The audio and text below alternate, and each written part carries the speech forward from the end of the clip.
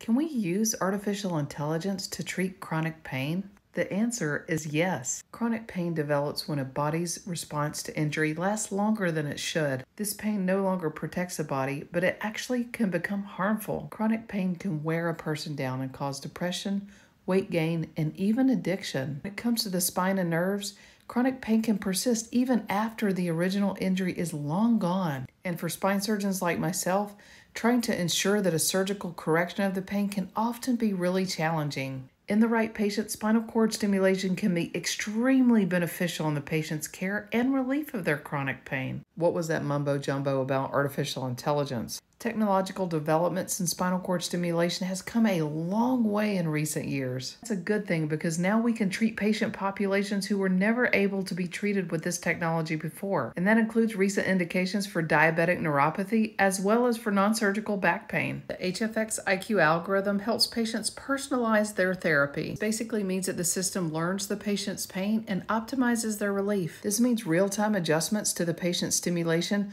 which means a quicker journey to better pain control.